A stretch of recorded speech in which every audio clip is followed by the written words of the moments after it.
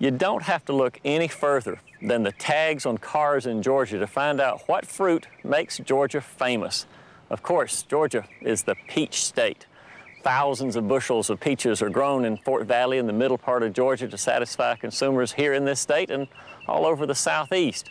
I think there are other states that probably produce a few more peaches than Georgia does, but nobody produces them better than we do in Georgia. Now today, I have finally finished planting this peach in this little orchard. I dug a great big hole around the area where I'm going to plant the peach. I spread the roots out properly in the bottom of that hole. And finally, I put some pine straw around the base of it to hold moisture in during the summertime while it establishes. But there's one more thing that I have to do to get this peach to produce properly, and that is to prune it. And where am I going to prune it? Not up here, not right here. I'm going to prune it right here.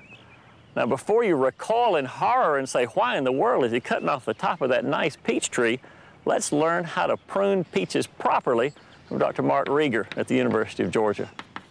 Well, Walter, we prune peaches to the open center configuration, and that's to let more light into the center of the tree. It sort of looks like a wine glass there, but that not only helps the tree grow better and the fruit grow, but it improves the red color on the fruit surface, and it also reduces the incidence of disease by drying the foliage and the fruit off sooner. Now you want to start this open center branching at about 24 inches off the ground and train it out into more or less a 45-degree angle.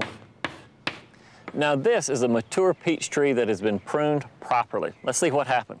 Initially, when it was planted, it was pruned right about here, just above my knee.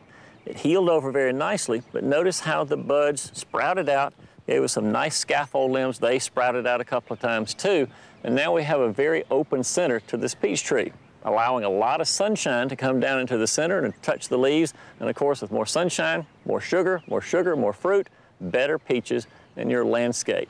But are there other fruit trees that are pruned in a little bit different way? Let's go back and ask Dr. Rieger. That's right, Walter. Different trees are pruned differently. It depends on their natural habit. If we look at the peach again over here, it has a tendency to be a naturally bushy, kind of an open tree. So we tend to prune it with an open center system that does justice to it. An apple, on the other hand, tends to be an upright, strong-growing tree.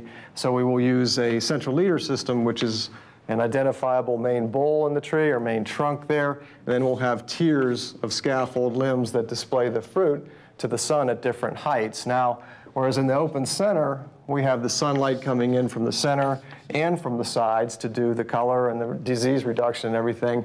Here, we're going to use the different distances between the tiers of limbs to do the same thing.